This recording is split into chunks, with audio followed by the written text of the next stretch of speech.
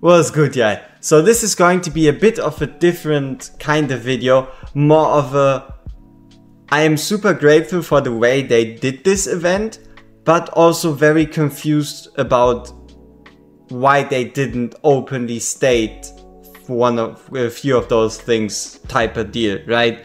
So overall, basically story-wise, as soon as we went into the event store, right? We looked into the event store and it looked alright. Obviously, her artifact cost quite a lot.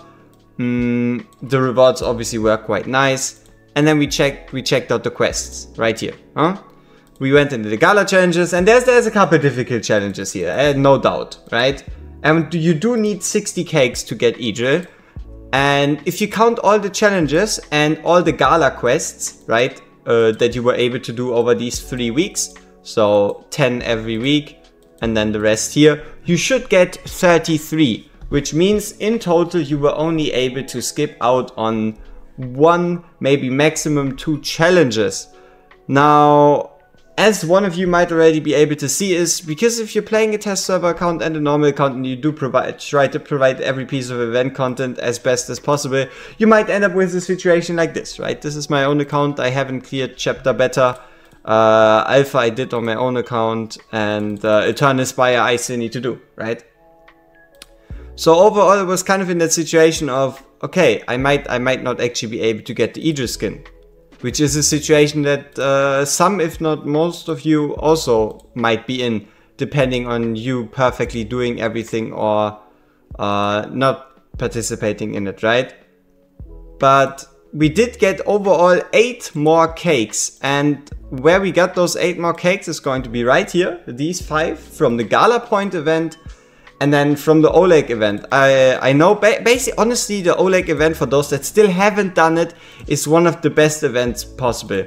You just go in, you spend your gems, and you're always going to get something more valuable than your gems, besides maybe the experience and the gold boost. So you just go in, get your Oleg skin, and spend the gems until you only have 2 fields left, which would be XP and gold boost.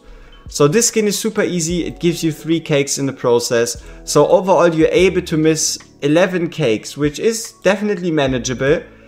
Even if you, like, honestly, if you did all the daily quests, and then you could skip out on all the difficult ones here, and you would still be able to completely unlock this Idril skin, which is really, really nice.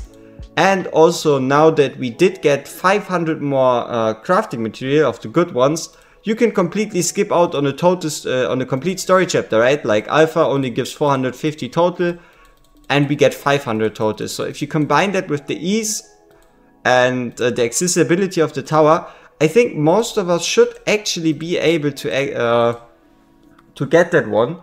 So yeah, I don't know. In this whole drama of stuff not working and stuff not being coded properly, I'm just confused why they didn't quite so openly state the way that you can get more. And also the whole thing with the tower, right? A lot of us were fearing, oh, how can you actually get the exclusive artifact? Isn't it going to be super difficult? And then they introduced the tower, an equalized game mode where as long as you really tried, you were able to, like, honestly, most accounts, anything past week 2 should be able to get at least 108 stars right here, and throughout that 2,800 of these materials. So yeah, I guess it's kind of a thank you, devs, for allowing me to get the Idril skin, even though I wasn't completely faithful to the event. And yeah, this has already been it. Peace and bye bye.